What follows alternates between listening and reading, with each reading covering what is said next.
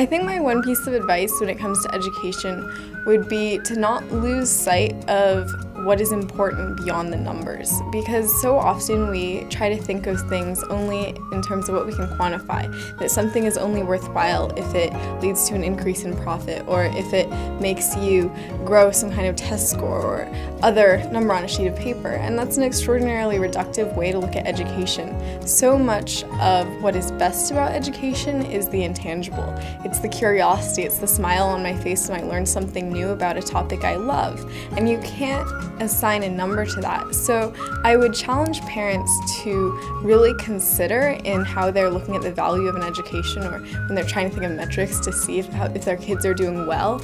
Ask yourself questions like, are they curious about learning? Do they come home bursting with enthusiasm about something new?